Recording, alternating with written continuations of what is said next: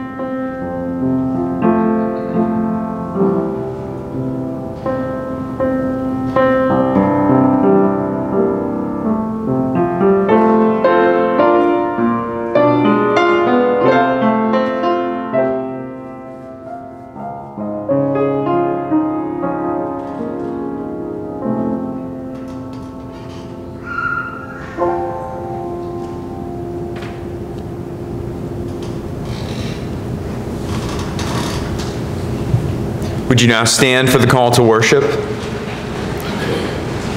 O come, let us worship and bow down. Let us kneel before the Lord, our Maker. Let us worship God.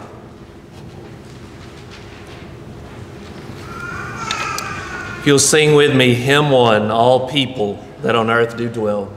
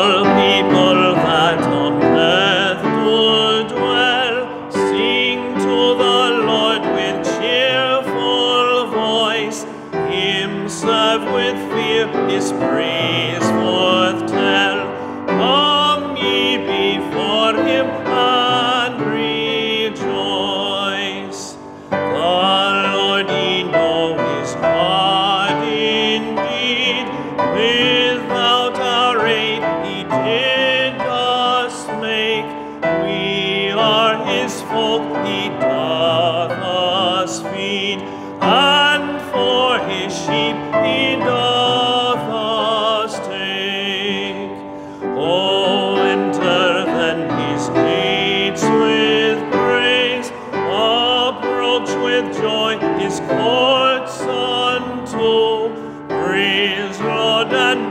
his name always, for it is seemly so to do. For why the Lord our God is good, his mercy is forever sure, his truth at all times firmly stood, and shall from age to age endure.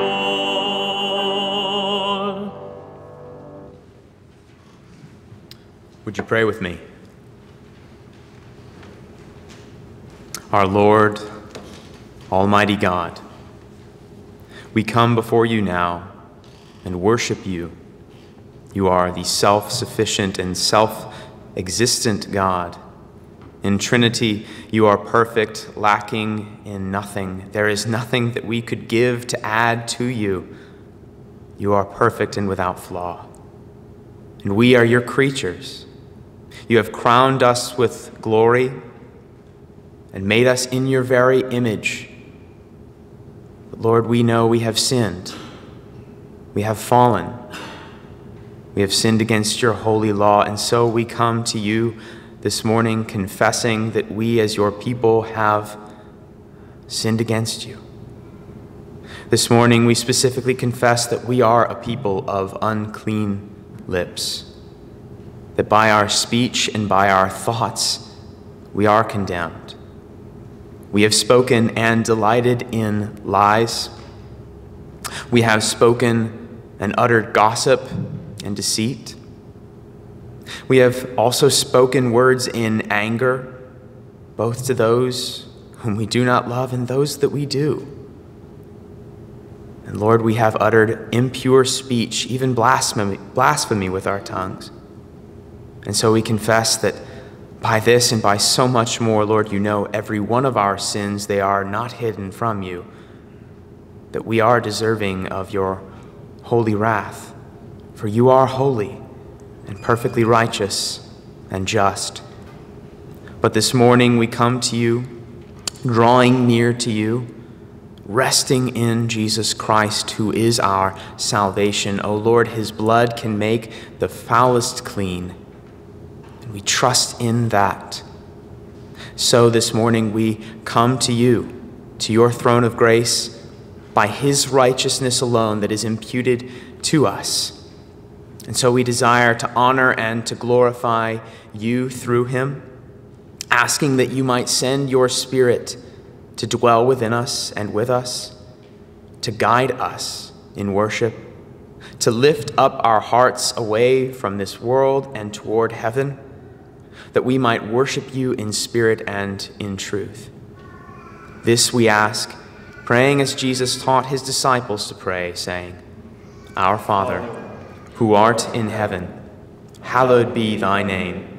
Thy kingdom come, thy will be done, on earth as it is in heaven.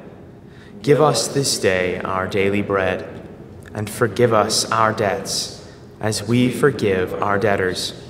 And lead us not into temptation, but deliver us from evil. For thine is the kingdom, and the power, and the glory forever. Amen. Brothers and sisters in Christ, what do you believe? I believe in God the Father Almighty, maker of heaven and earth, and in Jesus Christ, his only Son, our Lord, who was conceived by the Holy Ghost, born of the Virgin Mary, suffered under Pontius Pilate, was crucified, dead, and buried. He descended into hell. The third day he rose again from the dead. He ascended into heaven, and sitteth on the right hand of God the Father Almighty. From thence he shall come to judge the quick and the dead. I believe in the Holy Ghost, the Holy Catholic Church, the communion of saints, the forgiveness of sins, the resurrection of the body, and the life everlasting. Amen. Please be seated. Our scripture reading this morning for the Old Testament comes to us from Isaiah the 62nd chapter, Isaiah chapter 62, verses 1 through 12. As you will know from several previous times going through Isaiah, the general context of Isaiah prophesying was to the divided kingdom, to the southern kingdom especially, in which he resided, but also to the northern kingdom. And the message of much of Isaiah's ministry was coming judgment. That because of Israel's unfaithfulness to the Lord their God, they were to be cast out of the land. Yet even still, in the midst of a message of judgment, Isaiah shows very clearly that God was not done with his people, that God still had a plan to bring salvation to those whom he loved, to those whom he has set apart, his remnant, that he would be salvation to them. And so we find ourselves in this chapter, in the 62nd chapter, very close to the end of Isaiah's recorded prophesyings. And this chapter particularly points toward that salvation, to the salvation that God was planning and was bringing about for his people. And there are three things in particular about this passage that I want to point out and for us to notice. The first of them is the beauty and totality of God's redeeming work. You see, as God redeems a people for himself, he takes those who were once clothed in rags, who were poor, and now clothes them with the garments of salvation, with robes of righteousness. He gives them a new name from his own mouth and makes them righteous for his own sake, making them a crown of beauty, a royal diadem in his hand. Those who were once cold and wavering are made bright and shining in the Lord. Those who were meek and lonely are now exalted. Those who were once considered forsaken are now married, redeemed, sought out. Secondly, I want to see the certainty of God's redeeming work, the certainty, the rock-solid assurance that he will bring about his salvation. We see this in the very fact that the Lord swears by himself to bring this to pass, that by his right hand and his mighty arm he will bring salvation to his people. There is no greater promise, for the Lord is the only thing that is sure in all the universe, and so we may trust in his promise. And thirdly and finally, the one who brings about God's redeeming work should especially be noted. For it is said to the daughter of Zion, "Behold, your salvation comes. His reward is with him." Who is the one who came to purchase his people? Who is the one who came to clothe his bride in robes of righteousness? Who is the one who came to purchase a people for himself by his own blood? It is Christ the Lord. And so now let us see him in this passage and in all of Scripture. Hear now God's word. For Zion's sake, I will not keep silent, and for Jerusalem's sake, I will not be quiet, until her righteousness goes forth as brightness, and her salvation as a burning torch. The nations shall see your righteousness, and all the kings your glory, and you shall be called by a new name, that the mouth of the Lord will give. You shall be a crown of beauty in the hand of the Lord, and a royal diadem in the hand of your God. You shall no more be termed forsaken, and your land shall no more be termed desolate, but you shall be called, my delight is in her, and your land married. For the Lord delights in you, and your land shall be married. For as a young man marries a young woman, so shall your sons marry you. And as the bridegroom rejoices over the bride, so shall your God rejoice over you. On your walls, O Jerusalem, I have set watchmen. All the day and all the night they shall never be silent. You who put the Lord in remembrance, take no rest, and give him no rest, until he establishes Jerusalem and makes it a praise in the earth. The Lord has sworn by his right hand and by his mighty arm, I will not again give your grain to be food for your enemies, and foreigners shall not drink your wine for which you have labored, but those who garner it shall eat it and praise the Lord, and those who gather it shall drink it in the courts of my sanctuary. Go through the gates. Prepare the way for the people. Build up the highway. Clear it of stones. Lift up a signal over the peoples. Behold, the Lord has proclaimed to the end of the earth. Say to the daughter of Zion, behold, your salvation comes. Behold, his reward is with him, and his recompense before him. And they shall be called the holy people, the redeemed of the Lord, and you shall be called sought out, a city not forsaken. May God bless the reading of his word, and let us pray. O Lord God, you are eternal.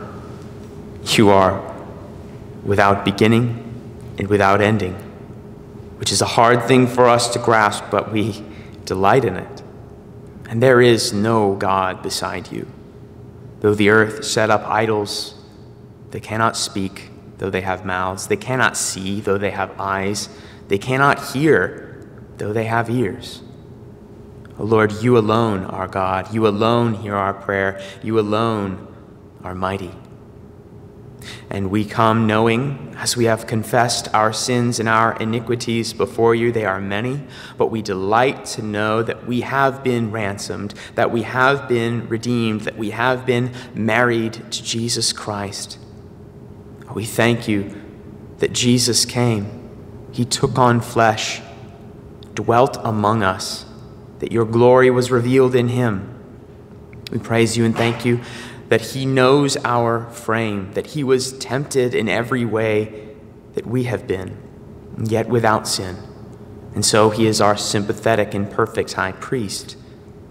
We thank you not only is he our Savior, the author of our salvation, but we thank you that he is King, that as he ascended, he now does sit up on the right hand of God the Father, and that he comes to judge, that all are being made his footstool. Oh Lord, he reigns and rules, and we trust in that. We rejoice in Jesus Christ, our salvation. We come asking this morning as well that we would be a people marked by contentment, even in suffering. Make us to know more and more each day that the Christian life, that the life of following after the Lord is not one of ease or comfort, but it is one of dying to self, dying to sin, taking the cross and following him. And so as we bear shame and affliction, as we bear trial and difficulty, we pray that you would grant us patience to endure, and that we might even rejoice in our suffering, that we would find delight and joy in it, knowing that through our suffering you are producing in us steadfastness, that you are refining us, that we may be pure. Lord, whatever may come, whatever may pass, give us unceasing joy in the eternal hope that we have in Christ Jesus. And so we pray that many through the world would come to know that joy, that your light would shine in the darkness, and those who dwell in darkness would see that light. Through especially Don and Claire-Lise Cobb, would you work that salvation? Bless them with a spiritual zeal to continue their work in France, that even in difficult and times where hindrances abound to the gospel ministry, we pray that you would provide funds for them, their daily bread, and that you would give them joy in all their labors. Continue the work of raising up young men both in France and all around the world who desire to learn from your word and desire to teach from your word. We pray also for Palmer's Home for Children, that you would bless them as they seek to go about the business of protecting children, protecting little ones. We know your love for them. And so as they seek to care for the whole child, we ask that through their ministry you would show the love and care of Christ for their souls. Through the work that they do, grow your kingdom, providing for them at every turn, giving them what they need, and showing grace through that work. We pray also for Lake and McConnell and Austin Bearden as they are engaged and preparing to be wed. Would you sanctify them, set them apart in this time? prepare them for the union that they are about to undergo, that you would be truly at the center of their relationship, and that they would be saturated in grace now and through the rest of their lives, forgiving one another and loving one another as they have been loved by you. We think also and pray for Eleanor and Jack Phillips as they're expecting. Keep both Eleanor and the child healthy. Give them strength, Lord, and prepare them emotionally and in every way for what is to come. Help them to rejoice in the life that is to come. When this child is born also, we ask that you would raise them up in your word, that they would come to fear and to love you, to delight to fear you as Lord and God, as Savior. We pray for those also who are ill and chronically so. We think of Sam Olden and Pease Graber. Father, would you be with Pease in his treatments, with his family, that they would support him, continue to help him, and to raise his eyes to you.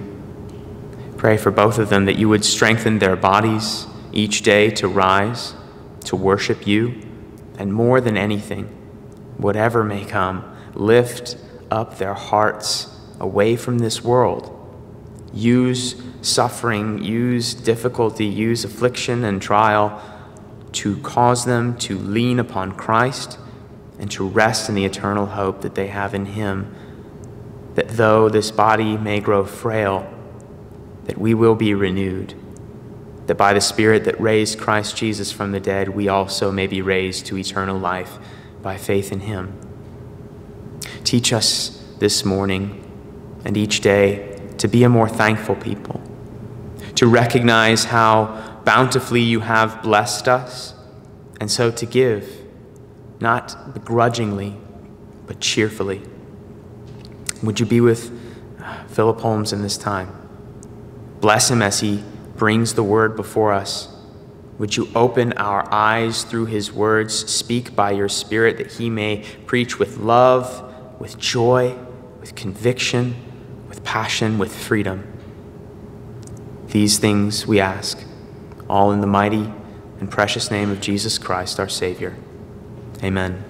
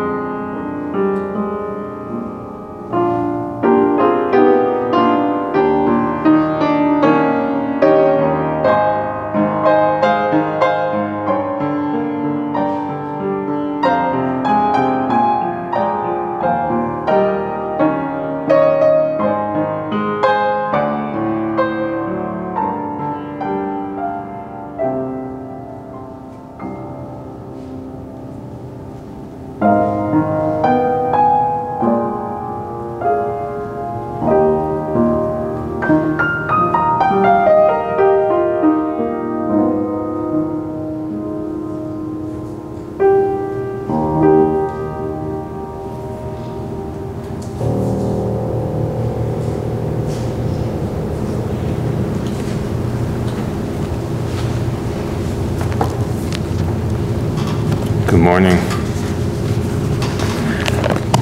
Good morning. Good morning. There we go. A lot of things have changed since the last time I saw you guys. Nevertheless, I'm grateful to be in the house of the Lord with the saints, and I'm very glad to be back here in Yazoo City with First Pres. As a matter of fact, the last time I preached was in Yazoo, but I wasn't with you guys. I was actually across town with Second Pres. And it was right when everything got started. I think it was mid-March. And that was, after that, I think a lot of the church, after that particular Sunday, a lot of the churches closed for a period. So it's only appropriate that I'm back in Yazoo City again to share the Word of God with you. This morning, our passage is Ephesians chapter 4. We're going to be looking at verses 25 and 32. Ephesians chapter 4. Verses 25 and 32, and my wife is here with me as well. She walked in and she walked back out. She has kids, so she's probably chasing one down the hallway. Pray for her. Ephesians chapter 4, verses 25 through 32. You'll find these words. Therefore, having put away falsehood, let each one of you speak the truth with his neighbor, for we are members one of another. Be angry and do not sin. Do not let the sun go down in your anger, and give no opportunity to the devil. Let the thief no longer steal, but rather let him labor, doing honest work with his hands, with his own hands, so that he may have something to share with anyone in need.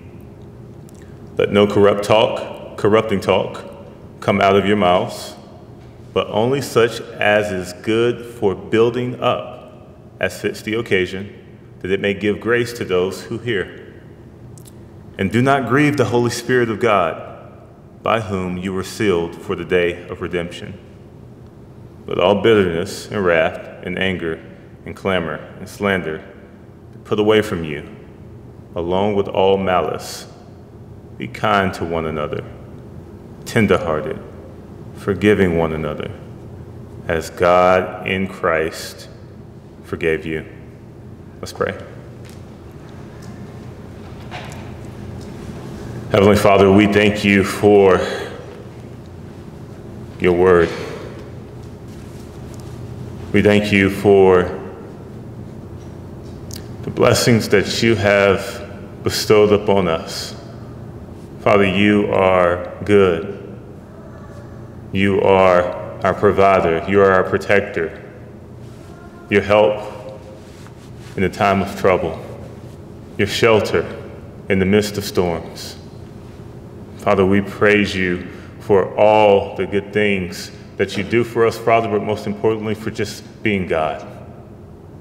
Because there's none like you, and there's no one beside you.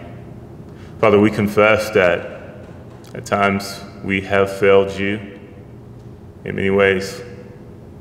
We failed to walk in a manner that was worthy of the calling that we have received. We've lied. We've slandered. Father, we've cheated. We've been ungracious. We've broken your law in so many ways. But thanks be to you, our Father, for your Son, Christ Jesus, who not only died for our sins, but was resurrected so that we might have life and have it more abundantly. So, Father, we pray and ask that by your Spirit, you would provide us and you would give us a word from you. We pray, Father, that you would guard me from error. Father, that your text, that your scriptures will speak to us and that your Spirit will enlighten our hearts and our minds so that we may hear your voice, repent of our sins, and walk in a manner worthy of the calling that we've received. Father, I pray for the unity of the body of Christ. I pray that you unite us one to another, that we may stand and that those on the outside may know that we are of you by our love one for another. Help us, we pray, and like only you can. In Jesus' name, amen. Our passage in Ephesians chapter 4, verses 25 through 32, it begins with a therefore. And any good Bible teacher at some point has probably told you that anytime you see the word therefore, you should probably go and look at what came before the therefore. So earlier in chapter 4, Paul urges us as Christians to walk in a manner of the calling, walk in a manner worthy of the calling to which we've been called. He says that you can recognize people, you can recognize Christians, right, by the way that they walk, because this walk should have certain characteristics attached to it. So Paul says you should walk with all humility and gentleness, with patience, bearing with one another in love, eager to maintain the unity of the Spirit in the bond of peace. And then he goes on to talk about how there are certain doctrines that go along with maintaining this unity. He says it's one body, one Spirit, just as you were called to one hope that belongs to your call, one Lord, one faith, one baptism, one God and Father of all, who is over all, through all, and in all. And though we are one, we're made up of many. And we've been giving grace according to the measure of Christ's gifts. God has called and given the church leaders with special gifts to equip the saints. Why? For the work of ministry, for the building up of the body. So in other words, these gifts that he's given to pastors, evangelists, apostles, and so on, he's given these things not for selfish gain. He's given us these things for the building up of the body, to foster unity and maturity among the saints. Paul explains that when each part is working properly, it makes the body grow, and it builds itself up in love. And then in verse 17, he says, but to experience this, you have to make some radical changes within. But instead of starting with, you can't live the way that you used to, Paul says this. He says, you must no longer walk as the Gentiles do. I always enjoy it when Paul and Jesus likewise did the same thing. He would always use the Gentiles as the other, right, as the opposite, to give us a model of this is what you do and this is what you don't do. And Paul does the same thing here. He says, no longer walk as Gentiles do in the futility of their minds. He says, we don't do what they do. We don't walk the way that they walk. Christians are not simply just good people. Christians are more than just, as this passage is going to point out and illustrate, we're more than just law-abiding citizens. The laws of the land are too low for our standards. We've been called to something greater. So Paul says, you got to put off your old self, which belongs to your former manner of life and is corrupt through deceitful desires, and to be renewed in the spirit of your minds, and to put on the new self. So notice there's a transformation that happens. You're not just taking something off, you're putting on something new. He says, created after the likeness of God in true righteousness and holiness. In our passage this morning, the Christian is given a picture of what it looks like to put off the old and to put on the new. A couple of brief observations that I think will help us understand the meaning of this passage. And there are two patterns that I want to point out in this text. First, Paul does something very interesting, and that I was very excited when I called it, because you can kind of see the pattern going. And he does this. He basically addresses our speech, our attitude, and then our actions. And then he does it again. He comes right back to speech, attitude, and actions. How often do we examine ourselves and other Christians through only one of those lenses? For better or for worse? Well, I don't curse, right? Or, I've never been drunk. Or, I've never cheated on my wife, right? This is usually one. We like to take this. When it comes to my words, I'm good with protecting my words. Okay, but what about your actions? And maybe you got the two down packed. Maybe on the outside, right, your speech, right, sounds like that of a Christian. And your actions, right, look like that of a Christian. But what's going on internally? What's the posture of your heart? Why is it that you do what it is that you do? And it seems that Paul is trying to address and model that God cares about all three of these things. Your speech, right? He cares about your attitude. He cares about your heart motives. He also cares about what you do, your actions. And then Paul has another pattern in the passage. He provides a prohibition, an exhortation, and then he ends each one of these commands with some type of clause that explains or either provides motivation for the command. So you'll see this. And only one time he kind of breaks the pattern, he flips it. He starts out with a positive. But throughout this passage, he gives you a negative. Don't do this. Then he gives you a positive. Instead, do this. And then he explains why, or he gives you the motivator behind it. This model, I think, has many important implications when it comes to how we teach.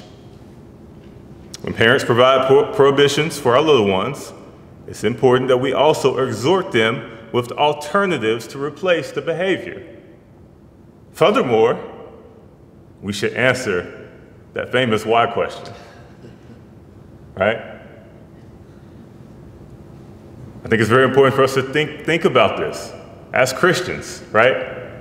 As Christians, it is important that our children understand why, right? I'm 4 years into being a parent, and I'm telling you stuff that I did not necessarily understand or realize the importance of. I've learned more about being a parent from my wife than anything else, right? She's very intentional that when our son asks why, and he's genuinely wants to know why, she's very intentional about giving him an answer.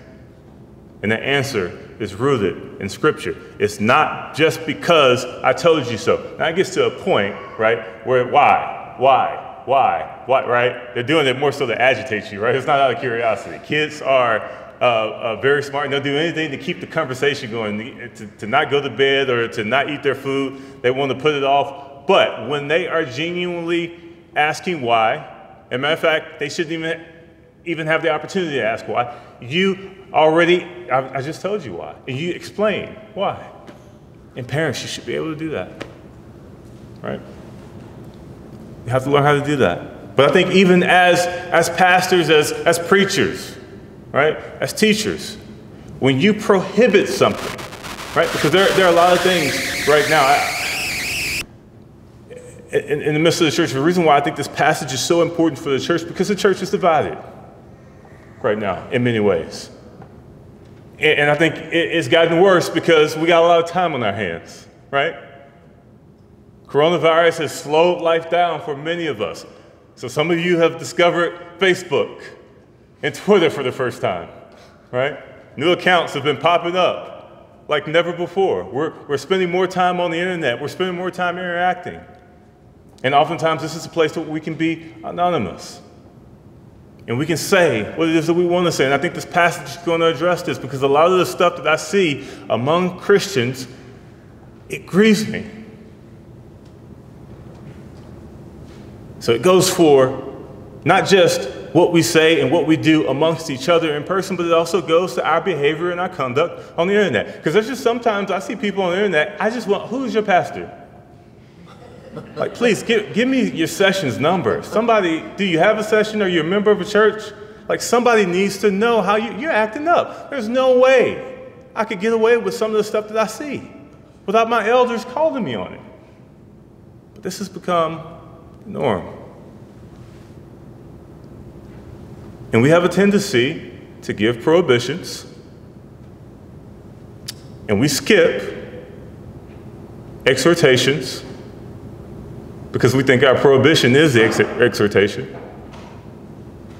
And instead of giving robust answers, we just say, because the gospel, right? Christians have to be deep thinkers. There's a lot of concern in the church right now about, and I'm sure you've heard these two terms, cultural Marxism and intersectionality. And I think that there's good reason to be concerned about those things. I do think that they're actually threats that we need to talk about. But guess what? Number one, we need to make sure that we understand what those things are, right? We need to make sure that as Christians, we are informed and we're not letting our favorite preacher, right, give us a buzzword that we can in turn take and use and weaponize against somebody who is not saying what we want them to say. Secondly, we need to, because all these things, systems, bad systems, good systems, so all systems and philosophies are used to solve a problem. They just don't do it very well when they're not rooted in Scripture, right? So what we have to do, we have to go to the Bible to actually try to address the problem. We have to go to Scripture to try to address the problem. And Paul models something right here. What he does is he says, hey, don't do that. Instead, here's the biblical approach. Here's the biblical framework. And then this is why. And he just doesn't give the Sunday school answer, Jesus, right? Because Jesus. He doesn't just proof text. He breaks it down. This is what it means to be a good teacher. And all these things are pertinent because something begins to fester when we just start giving prohibitions in the church. And I think he's getting at all of that. Paul doesn't want to leave anyone confused.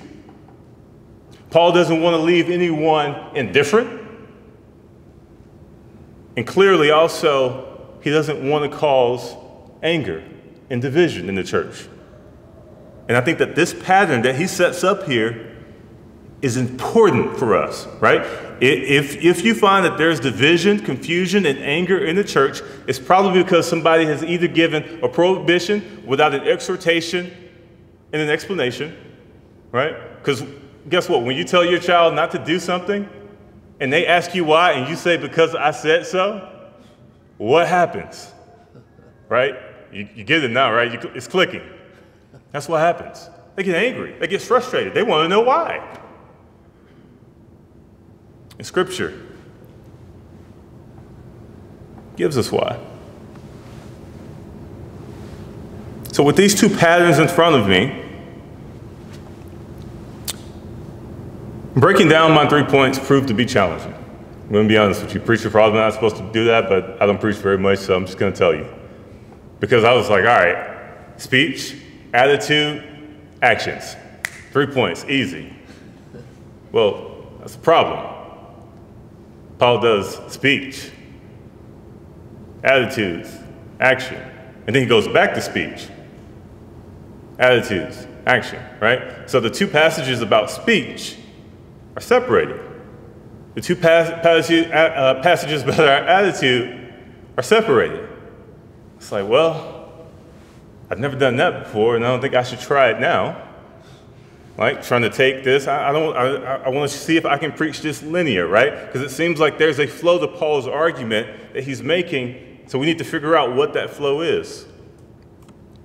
And as I began to further reflect and meditate, the Lord was gracious, the Lord was kind. And these are the 3 points that actually came that are similar to the pattern in which Paul follows. So for my first point, I'm going to give you a prohibition that I think comes from this passage.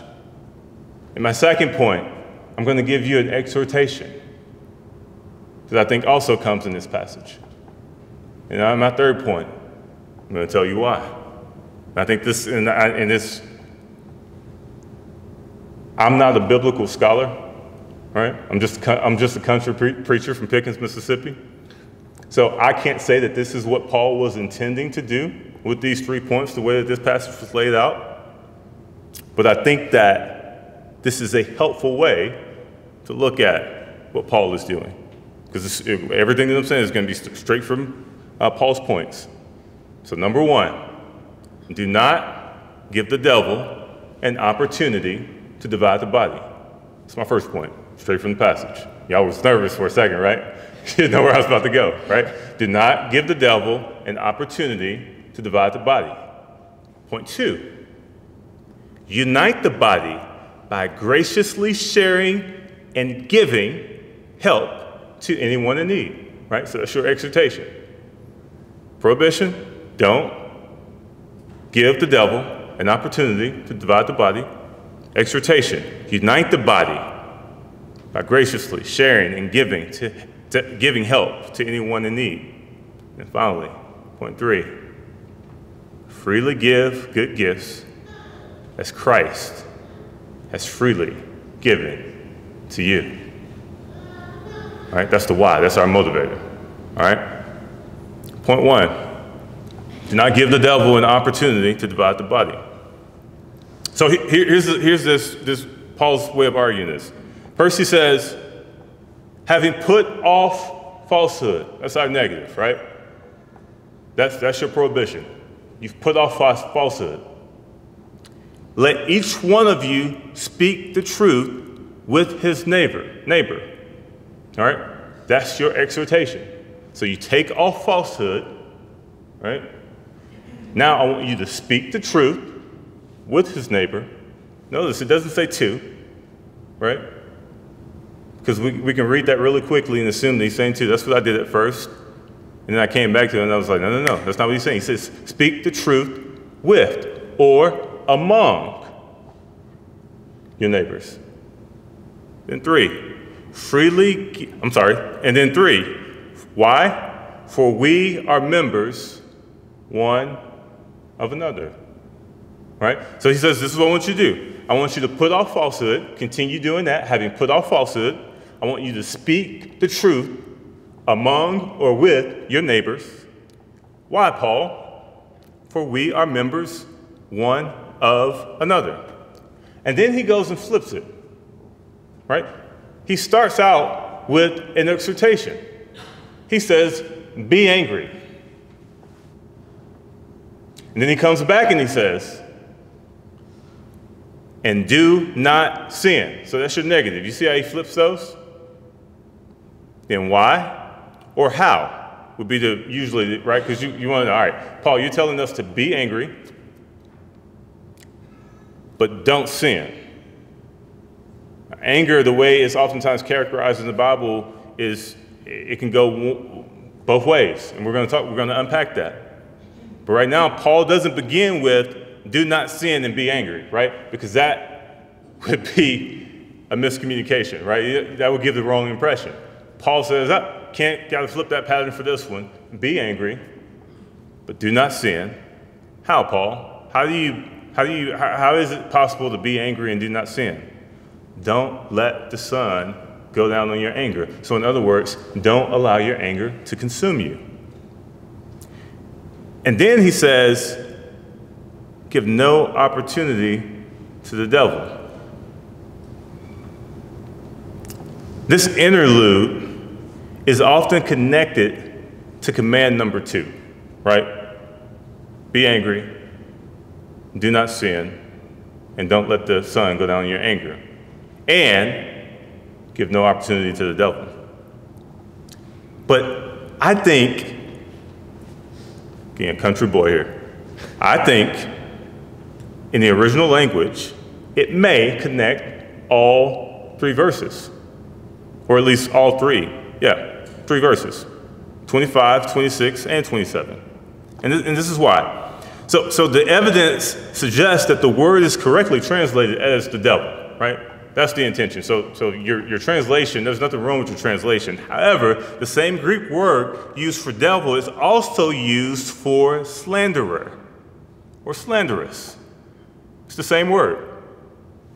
It's hard for me to imagine that when Paul pens diabolos, he doesn't also have in mind both the father of slander and slandering, right? He's not just saying, give no opportunity to the devil, because he could have just said, give no opportunity to Satan. But he chose to use the word devil here, which means more than one thing. And in the context, it's properly translated as devil, but I think he also is trying to bring to mind to his readers slandering. Now remember what I just told you early on in the passage, right? Speak truth with his neighbor, not to. So it seems like Paul was concerned about the types of speech, right? The words, the truthfulness of the words that are coming out of our mouths when we are among one another.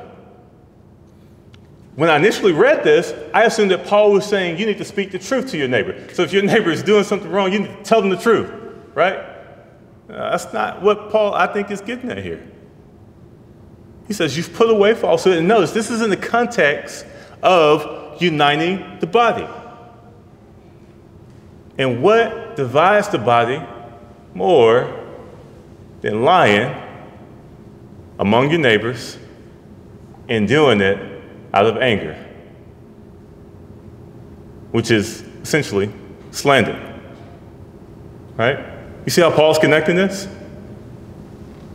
So it seems to me that when Paul is saying, speak the truth with your neighbor, his concern is for how we talk. And then he knows that oftentimes when we're lying or when we're slandering one another, right, what's typically happened is because we're angry at somebody.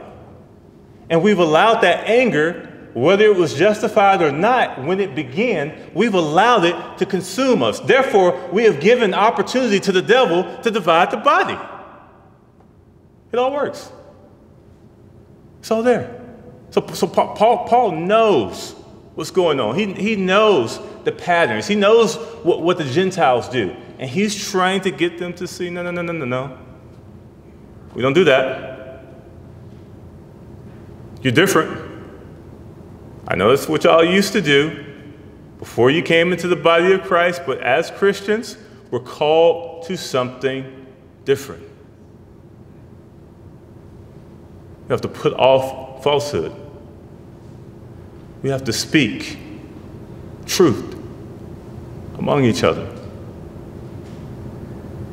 And we have to watch our anger, because if it consumes us, it will give an opportunity to the devil that will lead to us slandering and lying and ultimately dividing the body.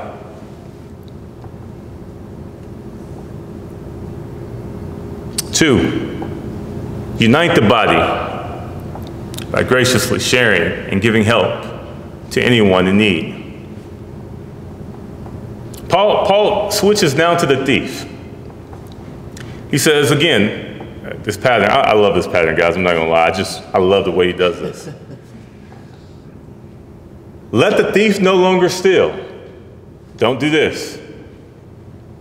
But rather let him labor doing honest work with his hands. But do this, right? So that he may have something to share with anyone in need. Here's the reason behind it.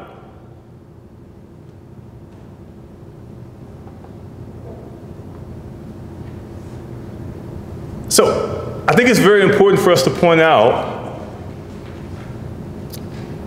that when it comes to the standards of the world, as we mentioned earlier, God's standards for his church and for his people are different. In other words, it's not enough to stop stealing, right? Just because you don't steal doesn't make you a good person. Right? That's very important for us to let that sink in. You not stealing doesn't make you a good Christian. It does not mean that you're necessarily walking in the manner in which you've been called. First of all, you need to work. But it's not just enough for you to work, right? Because there are a lot of people who work, but they work dishonestly, right? Drug dealers, right? People who embezzle money, they work, but it's not honest. They're stealing. Well, so I guess that wouldn't work, but there are plenty of things that you can do that are not legal and that are not honest, right? And Paul says, no, you got to do more than just simply stopping stealing. You need to do something. You need to work, and it needs to be honest work with your own hands. But he doesn't stop there, and this is what makes Christianity so radical. This is what makes the change that he's calling us to so radical. Because many of us, oftentimes, I think that we would probably, in the church, I get it, right? Because churches have, in the past, and you see it, and they're on TV now, right? They swindle people, right? They're trying to take advantage. They want your money. They're peddling the gospel. And I wonder if oftentimes when we think about good, honest, hardworking people, right? I think oftentimes Christians don't go far enough.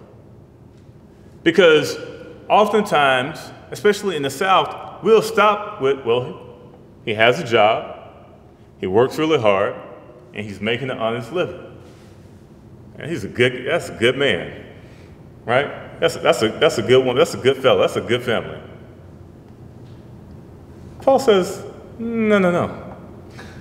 We got to go further. That's not enough for the Christian. He says, so that he may have something to share. The whole purpose, the way Paul is arguing here, right? It's number one for you to be self-sustaining, right? To be able to take care of yourself. But Paul doesn't even mention that part. He knows you got that part. He's not concerned about that. He knows that you're going to spend your money on yourself.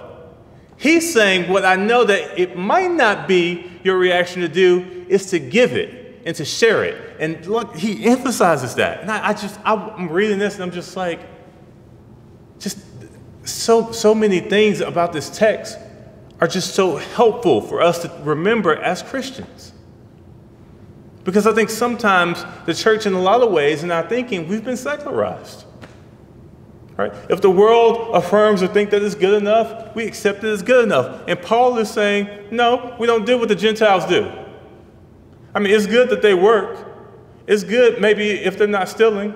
It's good that they're doing it honestly. But if you think that that's enough, you don't understand Christianity. He says you got to go further.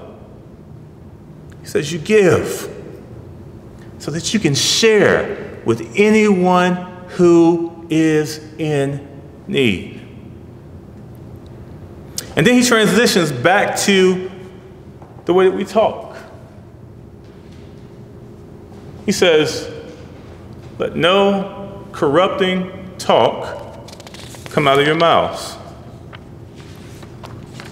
but only such as is good for building up, as it fits the occasion. So, let no corrupting talk come out of your mouth, that's sure prohibition, but only as is good for building up, as fit the occasion, that's your exhortation. Why, Paul? That it may give grace to those who hear. So, the first time he said, don't lie. Right? You among your neighbors,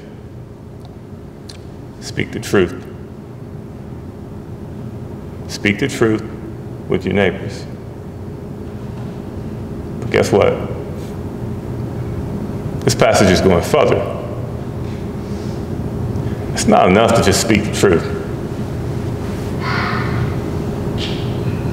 Right? Because if, Nancy and Walter are having marriage problems, and one of them tells you in confidence, and you shares that with somebody else in the church that's not supposed to know. It's the truth. But is it corrupt? I think so.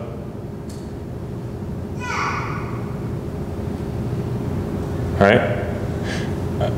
Paul knows the human heart, because we're always looking for loopholes, right? Well, technically, is it gossiping, right?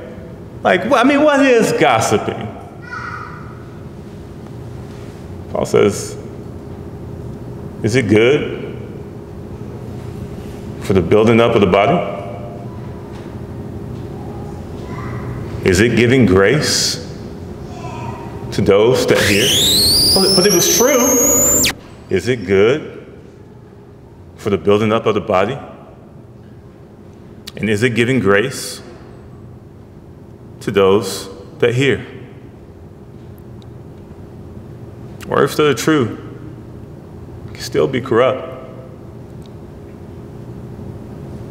Our words should build up rather than tear down. Our words should give grace, comfort, advice, and everything else that aids in the salvation, in the building up of the body. It seems as if Paul has moved on from unity, but he hasn't, right? He's addressing the sins that he knows can cause division, and oftentimes cause division in the church. And he says, I know that you thought that these things were okay, because perhaps you had put off falsehood and you were speaking truth, but your speech was still corrupt. And your intention was not to love, your intention was to tear down, or entertain perhaps even, at the expense of someone else. And perhaps your anger started out in a way that was justified, right? I can tell you right now, if somebody came up here and open hand slapped me, I'm probably going to get angry. Paul says, don't let that anger consume you, right? And this is what I love about this is how there are things like this that point out, that illuminate the divineness of God's word, right? Because if this was not of God, it would give you some type of ridiculous, impossible rule, like don't get angry. There's also a righteous type of anger, right? When we see injustice, when we see sin on display, it should grieve us. And usually when we're a direct victim of it, it angers us. And the Bible is simply saying there's a such thing as a righteous anger. Sin should make you angry. But don't let it consume you, because it leads to a very nasty place, and it gives Satan an opportunity. And then Paul does something else in this passage as we continue moving down. He says this, and do not grieve the Holy Spirit of God, by whom you were sealed for the day of redemption. Now, give no opportunity to the devil, right? There's no comma after that, right? Don't give the devil anything. Don't give him an opportunity. And with the period being right there, especially in light of what Paul does down here, it implies because he hasn't done anything for you. He has nothing good for you. Don't give him an opportunity, period. Now, he comes down and he says, and do not grieve the Holy Spirit. Don't give him an opportunity. Don't grieve the Holy Spirit, comma, by whom you were sealed for the day of redemption. There's nothing good for you. There's nothing's good going to come about when you give Satan an opportunity, when you give him a foothold. But the Holy Spirit, why would you want to grieve him? Calvin writes this. He says, as the Holy Spirit dwells in us, to him every part of our soul and of our body ought to be devoted. But if we give ourselves up to aught that is impure, we may be said to drive him away from making his abode with us. And to express this still more familiarly, human affections such as joy, grief, are ascribed to the Holy Spirit. Endeavor that the Holy Spirit may dwell cheerfully with you, as in a pleasant and joyful dwelling, and give him no occasion for grief. You see that nod that he does, right? Give Satan no opportunity, but give the Holy Spirit no occasion for grief. Calvin continues. He says, as God has sealed us by his Spirit, we grieve him when we do not follow his guidance, but pollute ourselves by wicked passions. No language can adequately express this solemn truth, that the Holy Spirit rejoices and is glad on our account when we are obedient to him in all things, and neither think nor speak anything but what is pure and holy, and on the other hand is grieved when we admit anything in our minds that is unworthy of our calling. When we pollute ourselves with anger, lying, selfishness, and corrupt speech, we give the devil an opportunity. And we grieve the Holy Spirit. Listen, lying, anger, selfishness, corrupt speech, all of these things divide the body. And we cannot live by the Spirit if we are grieving the Spirit. See how that works? Why is it, why does it seem our church is being divided? Why does it feel like the Spirit of God isn't among us?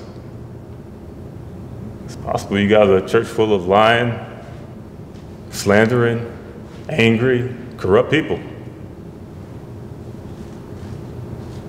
You need to repent. Why is our marriage broken? Why can't we figure it out? I'm just throwing it out there. It's possible. Your house is full of liars, angry folk who are slandering each other.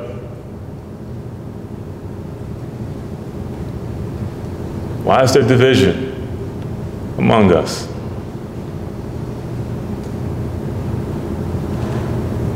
These are the things that we have to ask ourselves. We have to examine ourselves through these lenses.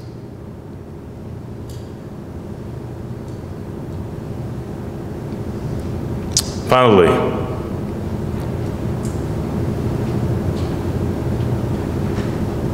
Paul says, with all bitterness and wrath, to point 3, freely give good gifts as Christ has freely given to you. With all bitterness, wrath, and anger, and clamor, and slander, be put away from you, along with all malice. That's just like the junk drawer right there. All of it. If I left something out, all of it. That's your prohibition. Instead, those are my words, he says, be kind to one another, tenderhearted, forgiving one another. That's your positive.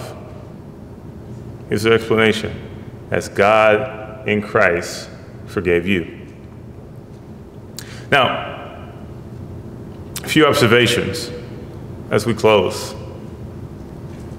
It seems that Paul is summarizing everything that he's just said before this passage. So the rest of our passage just is kind of like the summary of it.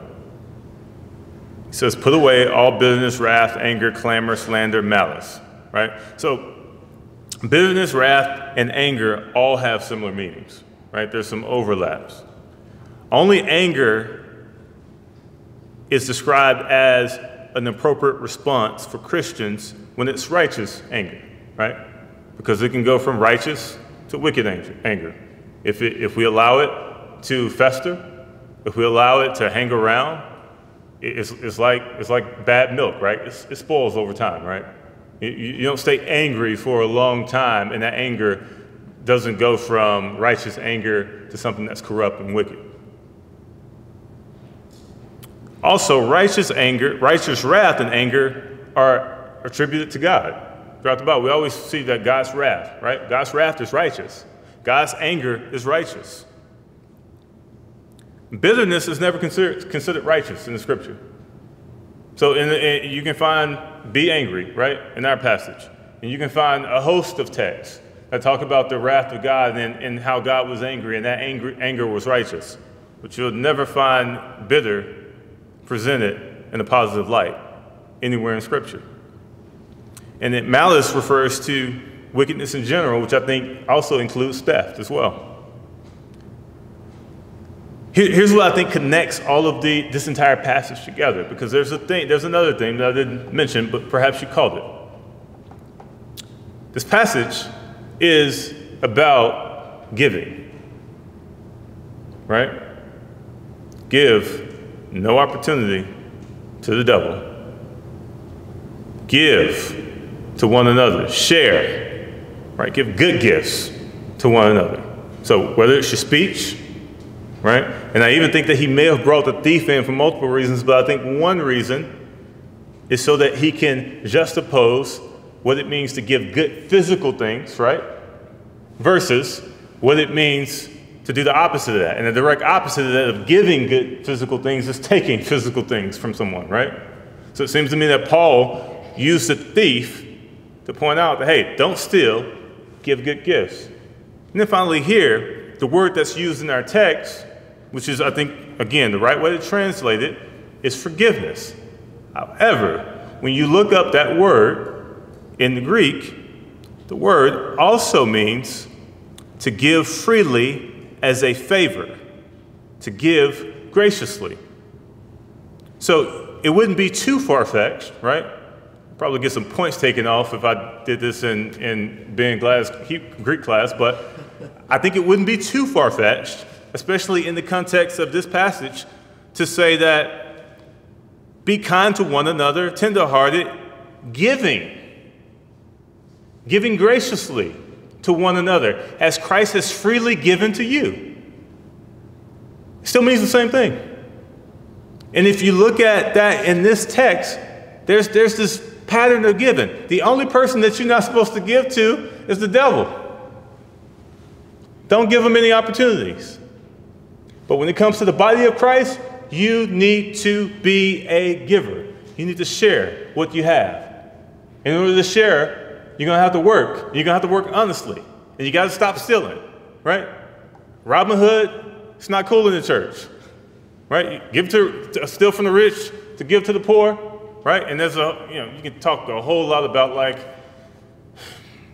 not even going to go there. My point is, when it comes to the Christian church, we are to be givers, especially to those in the body of Christ.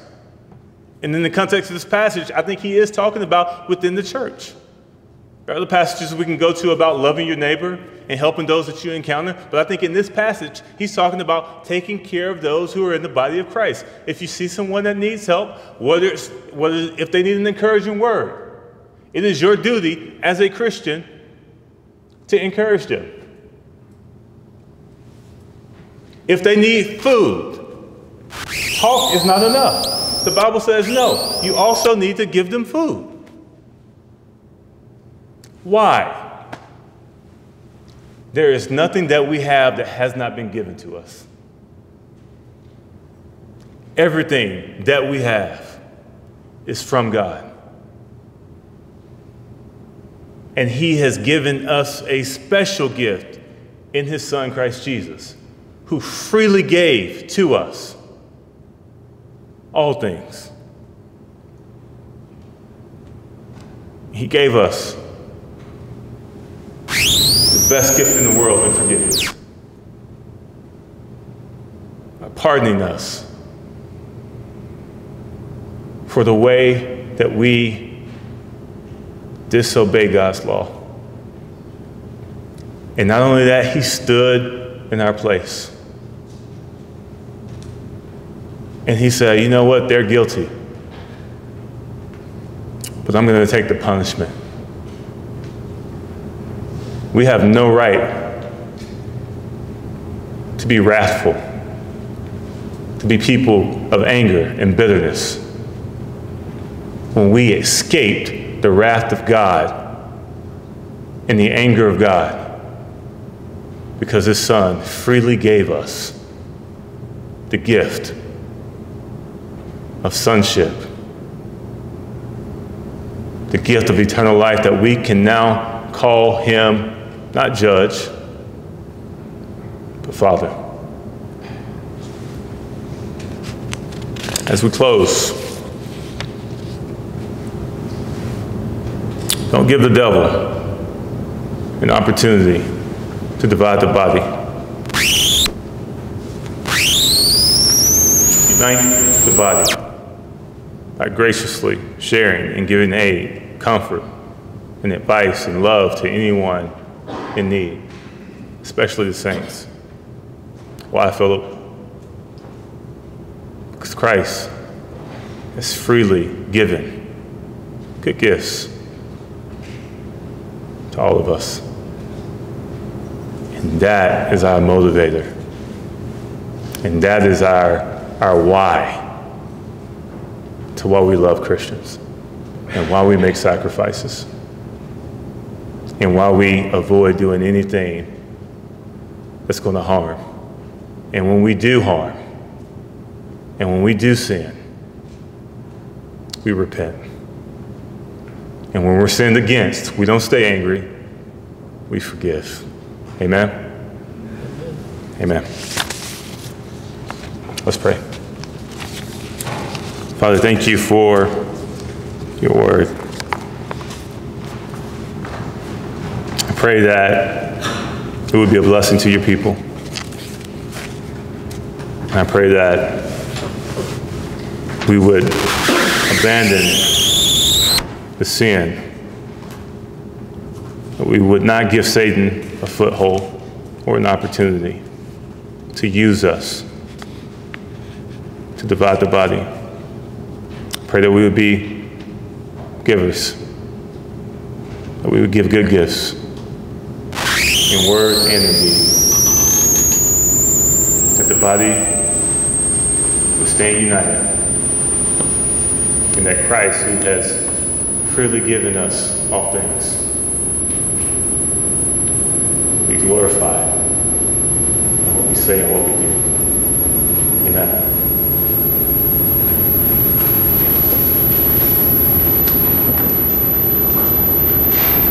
Let us respond to the word by standing and singing hymn 335, Gracious Spirit, dwell with me.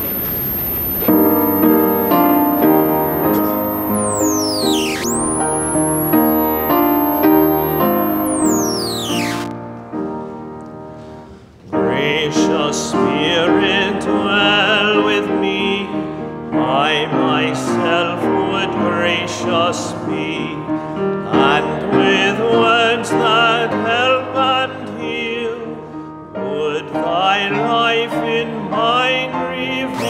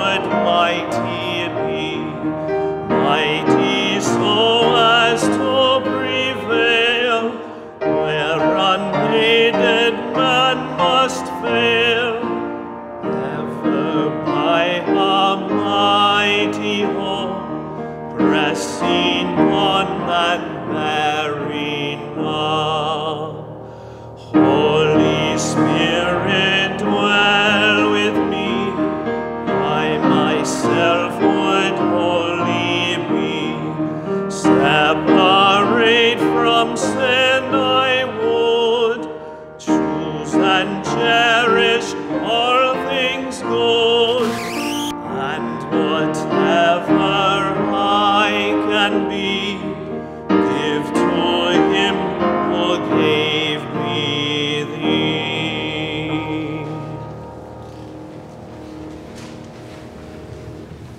Now may the grace of the Lord Jesus Christ and the love of God and the fellowship of the Holy Spirit be with us all. Amen.